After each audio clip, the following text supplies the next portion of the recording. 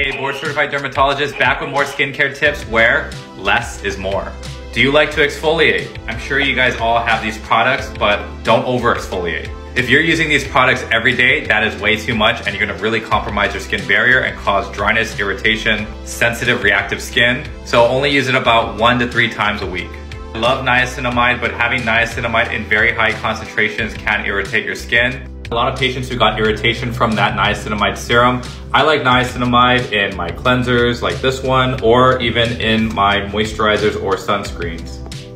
The next one is on slugging. I like slugging a lot actually, but to get that dewy glow up, you only need a small amount. You don't have to put handfuls of petroleum jelly on your face. These ointments are not typically comedogenic, but if you put too much on, you really will occlude your pores. So a small amount goes a long way. I know this doesn't go with the theme, but you can't put too much sunscreen on. Good job, Mark.